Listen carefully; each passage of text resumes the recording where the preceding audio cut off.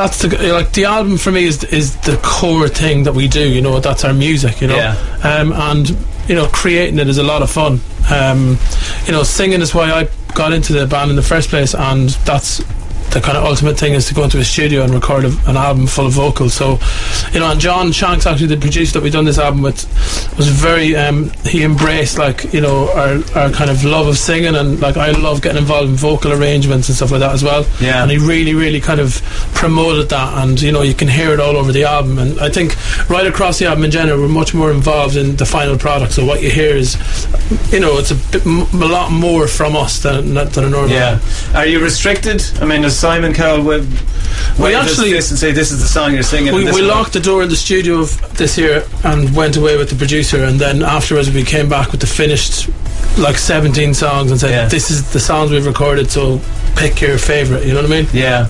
He did suggest a couple of covers and stuff like that, Simon, but apart from that he stayed away. I think you gotta kind of, you know, let everybody who's involved in Westlife be involved. Yeah. You know, to a certain extent. So there was an element of kind of locking the studio doors and doing what we wanted to do, but you know, we did also let people have an influence from the outside. You know, how big that influence became was always dependent on what they were offering or what they were suggesting. Yeah.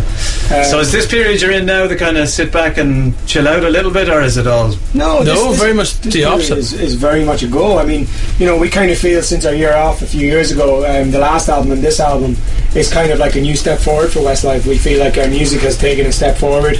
We feel this album has definitely taken a step forward from the last one. So hopefully we just hope that people will think the same thing of this album. You know, I mean, we definitely feel there's 3 or 4 fantastic singles off this album. You know, you're going to hear one of the options in a minute. But in general, we just kind of feel like, you know, we now feel like we're making music again. I think there was a period of Westlife where we were going through where we were kind of like members of a boy band. Yeah. And now it kind of feels like we're now members of a band that make music, that tour music, that, you know, go on stage every night and perform. Yeah. I think things have changed a little bit for us, in a sense that because we have a little bit more control, we feel a little bit more like a real band. Yeah. So what are the plans for Christmas now? Well, we'll be working literally right up till Christmas. We have a lot of things before that. You know, we're doing Childline. You know, we have a lot of TV shows to do. We're hopefully on the Late Late Show before Christmas. A lot of stuff over in the UK as well. We've heard earlier that Germany's being pulled, thanks to Mark, where he exclusively admitted that. So yeah, we'll be working right up till Christmas, and then usually every year, Christmas to us is like when you do albums every year, you always see Christmas as a light at the end of the tunnel. It's like, you know, that's the time off, you know. So usually about 18th, 20th of December, something like that, we get home and, you know, grab your last bit of shop and take in the whole atmosphere and be at home really till mid-January or whatever's planned in the new year. Ready for the tour after that then? Do you hand out Westlife albums as Christmas presents? Yeah, well, I was going to say on Grafton Street at Christmas. We got like a load of promo copies of the album a few weeks back. Yeah. And I give them out to all my cousins and stuff like that, but that's just because I wanted to hear their opinion more than anything. Yeah. And to make them feel special as well. Yeah, they get exclusive listen to exactly, the album. Yeah. So Georgina isn't like opening up a thing on Christmas morning going, oh gee, thanks a million, Nicky. Yeah, God, the Westlife album. Can't wait to listen to this. I'll stack it with the others. Nicky takes the photographs of himself, frames them, signs them, signs them to Georgina with all my love, Nicky Byrne.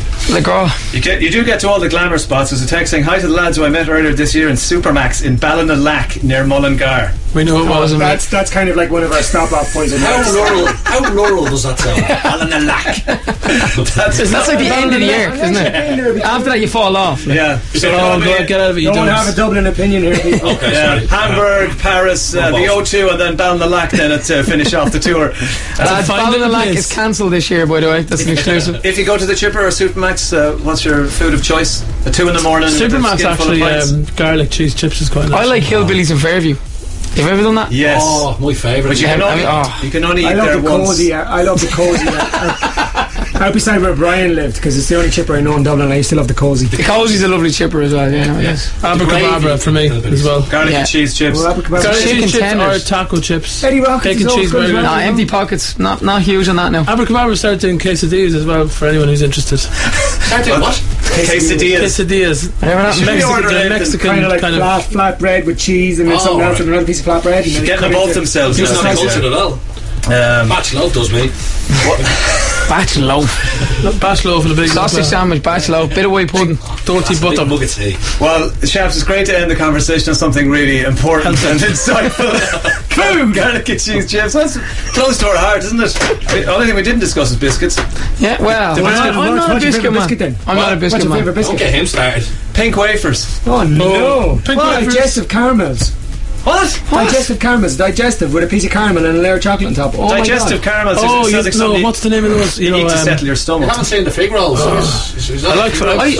I sound really boring. You get the fig I'm into just, the roll. you know, with the normal rich tea, you just dip in and boom. Boring. That's me. They know go what? soggy, they kind of wobble. Like, you try to get it into your Remember mouth. the name of it. You know you're talking to Icons? a fig roll taste bud.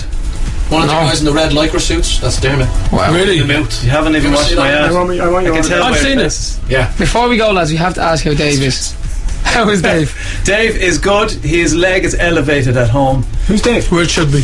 Dave is my co-host. Exactly, Nicky will know from Twitter. Exactly. But he broke his leg in how many places? You're getting him back for saying who's Dave by calling him Nicky. I Dave's like new it. name is Eric. Passive aggressive. Yeah. So actually, would you Sorry. wish Dave a get well soon message because Sorry, Dave, for not knowing who you are and get well soon. he broke his leg in 10 places. Are they operating? Walking. What? Jesus. Yeah, he's got By plates in his walking. leg. Paintball. He's now a magnet. He's stuck to his own fridge at home, beside the drones, beside the child's drones. Do my head in.